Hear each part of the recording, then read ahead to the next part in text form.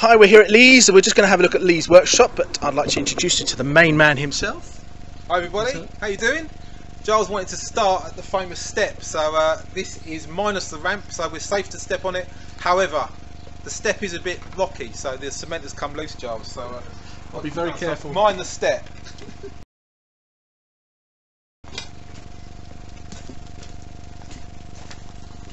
See Stavros, he's you can just lurking in there and just fancy him. Does need weeding a bit. That's one of the reasons we converted the garden, so he had a nice area. So. Okay, so this is the famous workshop, the Lee Towersey, as you can see by the signage here. Okay, so yeah, to start off with, these are some of my leftover remote control cars and boats and what have you. This is one of my older models, which is still working now. This one is a recent purchase, which cost a ridiculous amount of money. It does, I think it's only like 70 miles an hour. It's bonkers. We've had it jumping ramps that we've set fire to at Pinewood Studios and stuff like that. Just stuff you do at lunchtime, you know. Big kid stuff. And this boat is quite good. We use that on the paddock tank at Pinewood, where whenever they fill the paddock tank with water, that used to be outside one of the workshops I worked in. So we used to nip out at lunchtime and race it round the paddock tank. When we cleared out Pinewood, after one film, they were chucking all of these storage boxes away. So I grabbed them. So I'm looking a bit more organised probably than a lot of people are. I've inherited a remote control boat collection, which I'm refurbishing at some point. So I'm going to try them out at a local lake. I haven't put this up just because you're here, but this is a present from Sam. Oh dear. One of the world's tackiest Star Wars gifts. Good old Sam. So that's the only 3D printer I've got. You'll see considerably more at the next house you're going to, I think. But this has been bulletproof. This has been so good. Lots of resin printing goes on. I do bring some work home sometimes and print stuff out. So there's something on there at the moment actually. And also I found batteries not included figures on Thingiverse. So I'm on the batteries not included stuff at the moment as well. What else we got? Pit Droid on the go. But I downloaded the wrong one. I've got the cartoon version. I don't like it as much as the other one, so but I'll get it done anyway. So, but oh my god, so much 3D print, so much filling and sanding. I don't know how you do complete Astromechs, guys. I don't know how you do it. Fair play to you. Laser cutter. K9. Oh, sorry, laser cutter. Yeah. Haven't got this working yet, but I've got a water filtration system in there and an extraction going out the back. That's in. But I'm just doing the Z-axis, which is so it goes up and down, so I can do etching on stuff and adjust the height. So that's work in progress. But these are great machines. We use one at work actually. It's really good, you know, for a cheap laser cutter. So these are various domes, work in progress, and finished domes.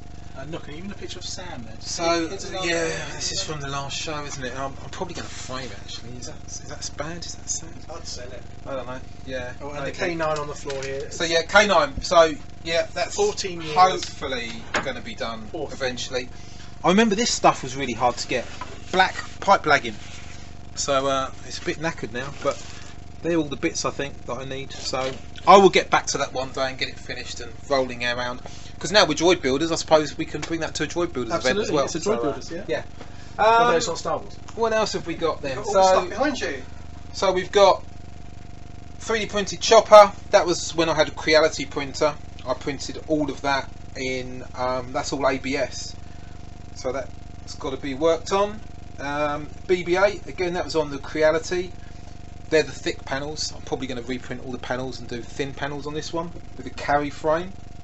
And the drive system, the Joe's drive system had just come out when I started this, but I'll probably go for a more updated drive system in that now. What else have we got? Finished mouse droids, lots of 39.1% droids. You'll see they're coming to events with us hopefully, so we can get the general public to race them. So they're all finished and working. A Dio, which I'm waiting for Matt Denton to finish the electronics board on, so that's pretty much done. But just waiting for the final boards to go in so I can program it. Got a few R2 details here. So that's quite a nice riser. Some of these I have used in the films. not that it was used, but not that it was seen, sorry, but you'll see behind the scenes me checking the scanner on R2D2 in the behind the scenes video, just popping up. So that's the one I used for that, but sadly it was never actually seen in the film, although we shot a lot on it. I thought that would be seen, but not to be done. Plus this probe was used as well in in a couple of the films that is seen. Our pit droid, who's going to be on his travels, I think, so you're taking him with you later on. He's going off to Sam. Yeah, I think, didn't Giles upset him and that's why he came to you? Yes, yeah, he's been. What Giles did. He's been here a while, but well, check the Droidbuilder's log on the website. There is a. I think we're going to find out more. Yeah. And then this is my shelf of randomness. I've got a remote control swan to do for someone at Pinewood. They just want that just for a laugh. Now I have a fishing bait boat. I've got my scrubber droid, which needs just a drive system to go on. Actually, I need to sort these out, but that's something else I'm doing. Then we've got my dejeric board, which is pretty much done. Is he on? Is that one of Ian Martin's? Yes. Yeah, so I haven't got the speakers working, unfortunately. So But, Ian Martin Electronics. yeah, it's really nice. I've done this one. I had this done myself by a laser cutter, and that's painted. That surfaces. I do a vinyl sticker as well, but that version is painted. You've got a nice digital display, but it needs redoing actually. I'm going to get it moulded, but you can still see the 3D print line, so I've got to go over that again. That's that. Random bin. Then we've got this is the Kenner droid that we were working on as the droid builders. These parts have come to me which need finishing, and probably going to 2K it white, but they got the scale wrong unfortunately, so the body is too long, so I literally just need to shorten the body and get a new body sticker done for it, and that'll be an event soon. And this this is Lego R2. It's changed a bit since the face plant. Nice That's the back. Nice bit of filler That's there. the back of it actually. But So where's the scratch mark? the scratch mark is here. That's all the damage really. That's all it was, just on the sticker. So that can be replaced. Just a flash whip. The dome did get damaged. I think that was the damage to the dome as well. But we've since used this at Pinewood. When the ALT dome was designed by Jake Lunn, he used this and he sketched on it. So he penciled all the marks for the ALT droid on it. You can just see some of the pencil marks here actually. So he penciled the design on, and then I had that transferred to CAD, and then I had the domes laser cut, because I get the R2 domes laser cut, and we had the laser cutting done. So that was quite a nice process, quite a nice way of doing it. That's that. There's the lathe. People might have seen my video of moving this half-ton lathe down my garden over the porcelain slabs, which was a blooming nightmare, but we got it in, so that's going to live there. Haven't used it yet. It's been here about 3 months and not used it. But that's because I'm using the work ones at the moment, so I'll get round to it. That's the messy corner. Don't video that. Missed that bit. Okay. And then we come round to the Astromechs.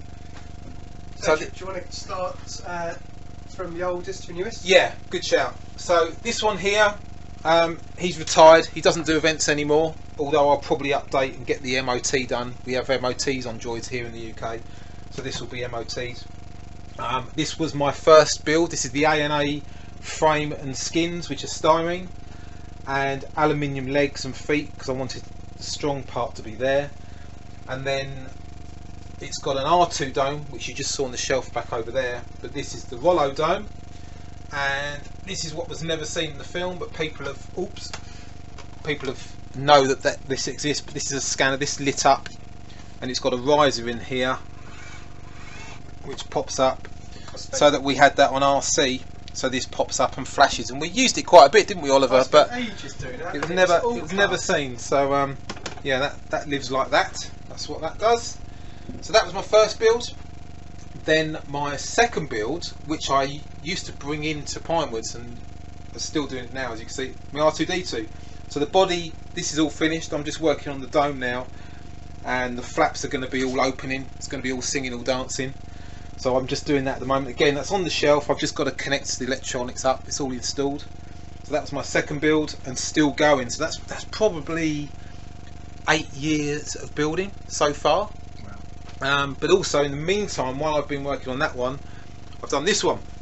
So aluminium dome, fiberglass legs, wooden frame with aluminium skins, and I had to do this. This was for Rogue One and C2B5. It's a colour scheme that I created, and I loved it so much I quickly made one for myself.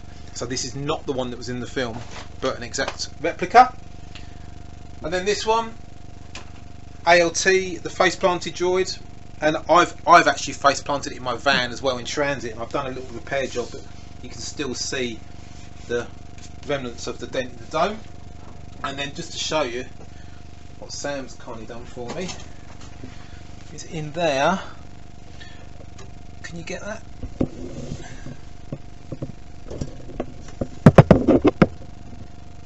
Previously wrecked by Sam Prentice.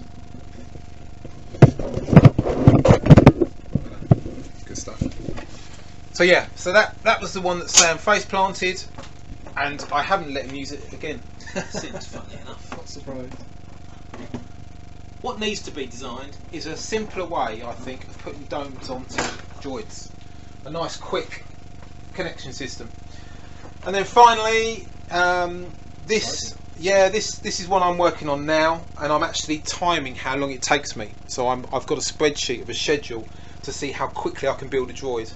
So this is 28 days work, which is aluminium dome. It's going to be an all aluminium build actually. So I'll take the dome off, and so yeah, just basic electronics inside. So that's that pretty much finished. And then we've got an aluminium frame, which is the same that Oliver cadded up for Force Awakens. That's the same frame we use for Force Awakens droids. It probably needs re-engineering because it's not very useful if you want doors opening, but it's still a nice frame. It's still a good thing to have. And something I've designed for this, something a bit of a work in progress, and I haven't tried this yet properly because I've only just glued the skins together, so I'm not sure if this will work. But the plan is to magnetise. So there you go. So it's magnetised. So what it is I've just cadded up these little connectors, and you can I'm going to share these on Thingiverse. People can download these for free, and you just got a proud magnet, and then it just locates inside this hole, which is another magnet, and just clicks into place. So it gives us a stronger pull because it goes into a hole, and then it goes into the hole and it can't drop. That's the plan. So you have to screw the skins on first to keep them nice and tight. You could probably ratchet them on as well, but then you just locate the blocks and then click it on. So hopefully what we do then, there you go, frame on. So it's nice and tight. There's no gaps on the top, and I haven't driven it around yet obviously because I haven't got the legs and feet yet, but hopefully that'll be a nice little thing. Just if someone wanted to redress their droid and use two different sets of skins, it saves you changing the body and all the electronics and what have you, and it's handy for maintenance as well. You can just pop those skins off and just get better access to your droid. Fantastic. So that's it. I think that's all I've got to show. One other thing though, I have recently bought this amazing vacuum cleaner, and when it arrived home, Helen admired it and thinking it was a new droid. Cheers, Oliver. So that could be one. But no, there you go. Right. Thank you very much, Lee, for Okay, showing mate. this workshop. Right, Lee. Well, thank you so much for taking part in the interview. I hope you No really problem, mate. enjoyed it. We don't have mugs as you may do, but we do have this wonderful sticker for you. Oh, cool. That So- will go on my toolbox. Fantastic. Thank you, mate. These are now available actually on the merchandise site, so if you want one, please get one. These are all going to charity. Obviously, it's a similar one to what Lee and Sam have, but if you will, it goes to our charity. So, thank you very much if you go for it. Never misses a trick.